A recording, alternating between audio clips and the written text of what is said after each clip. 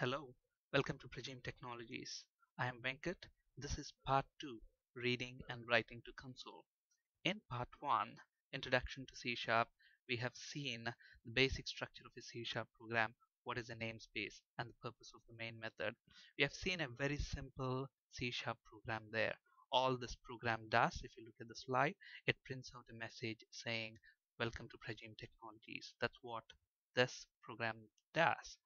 But in part 2, we are going to make this program a little more interactive. For example, when I run the program, it should prompt the user to enter their name. So when I run it, it should ask the user, please enter your name.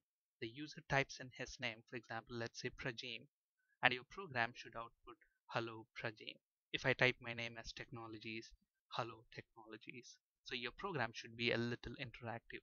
It should take the input from the user who is running the program and then print that name back to the console. So reading from the console and writing back to the console. That's what your program should do. So in this session, as I told you, we'll read from the console, write to the console. And there are two ways basically to write to the console. One is using concatenation and the other one is using the placeholder syntax. Usually prefer placeholder syntax because it's more clean. Now let's look at the demo. Okay, so what should our program do? It should print a message to the console, asking the user to enter their name.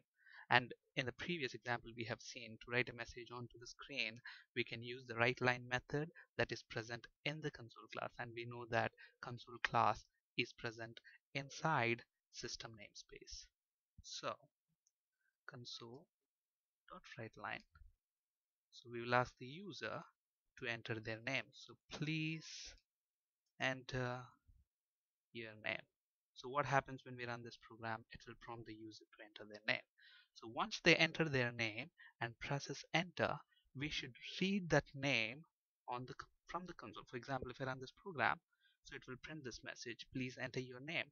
So the user has to type their name there and we should read that name from the console.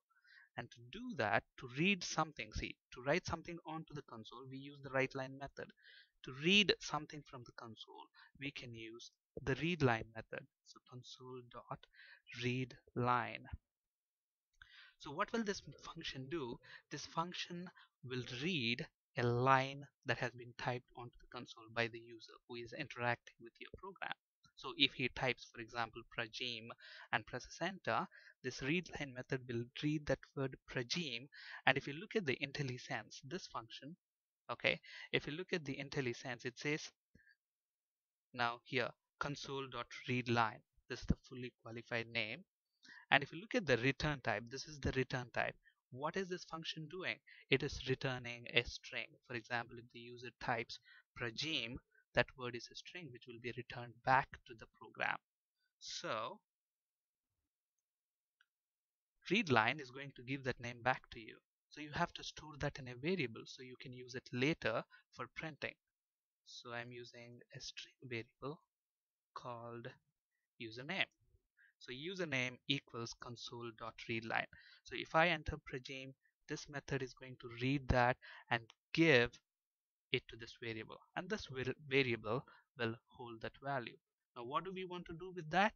We want to print it onto the console, and to do that, again, to write something onto the console, we can use the WriteLine method. So console.WriteLine, but this time we want to say, for example, if the user typed Prajim, we want to print out a message, hello Prajim. Okay, so I can say hello, okay, and that's the string hello and a space, and to that I want to concatenate whatever is present in this variable. Okay, so if the user has entered Prajim, it will say hello space Prajim. If the user has entered something like London, hello space London. Okay, so let's go ahead and run this program.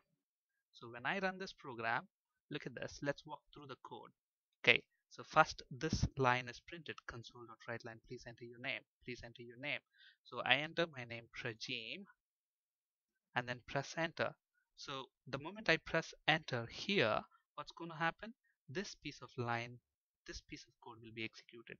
It will read that word Prajim and stores in this variable. And then what happens? This line will be executed. Okay, in username we have Prajim now. So Prajim will be concatenated with this string and output it onto the console. So if I press enter, it will say hello Prajim.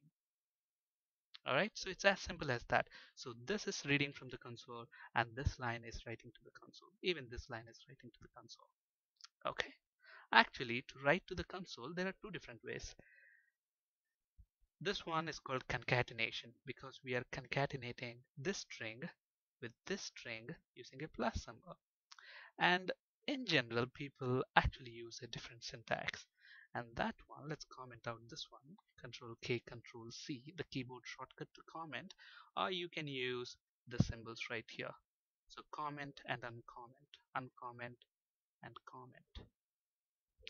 Okay, so instead of concatenating strings like this and printing, we can make use of the placeholder syntax. So how do we do that? Console.WriteLine, and within double quotes, hello, space, and then within curly braces, 0. So what's going to happen? This is treated as one string, and within this string, there is a placeholder here. What should go into this placeholder? Whatever you pass in right here. So now what's going to happen? It's going to take this variable and substitute in this location when you execute the program. So instead of concatenating like this using plus symbols, you can actually use this placeholder syntax, which is mostly preferred. So when I go ahead and run the program, the output is definitely going to be the same. So Prajim, so hello Prajim. Okay, so you can either use placeholder syntax like this, or you can use concatenating strings, but usually people prefer this.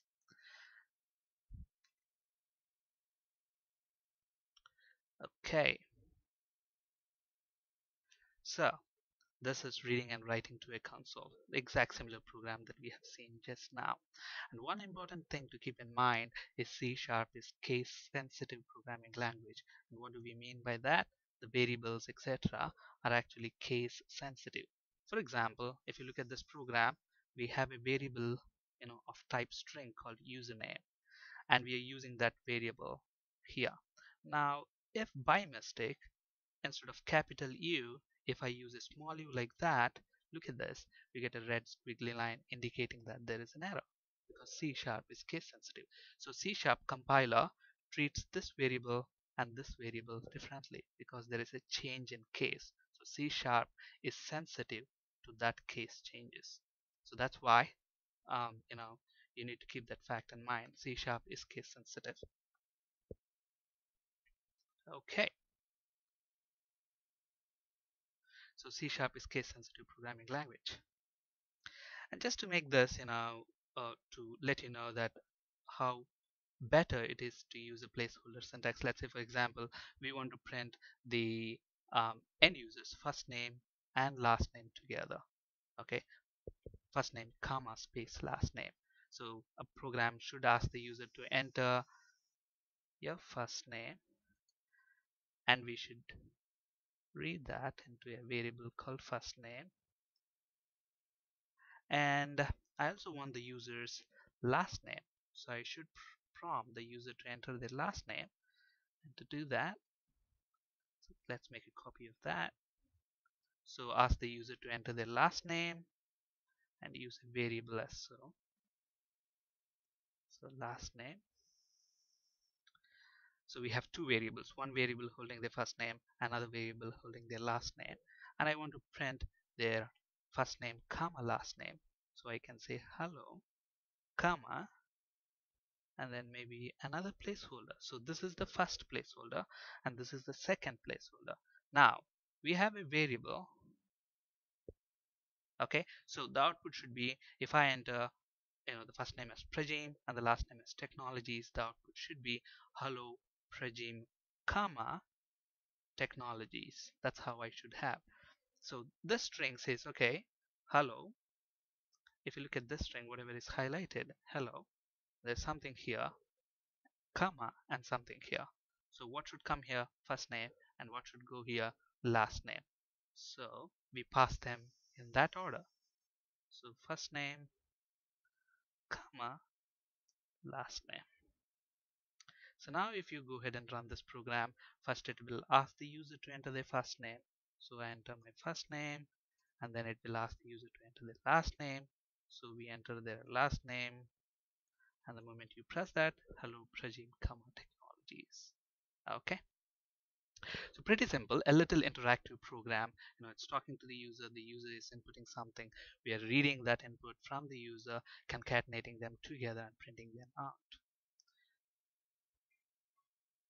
So in this session, we have seen how to read from a console, how to write to a console, and the two different ways to print a message onto the console using concatenation and the placeholder syntax, and prefer the placeholder syntax because it's more convenient. And we have also seen that C# is case sensitive.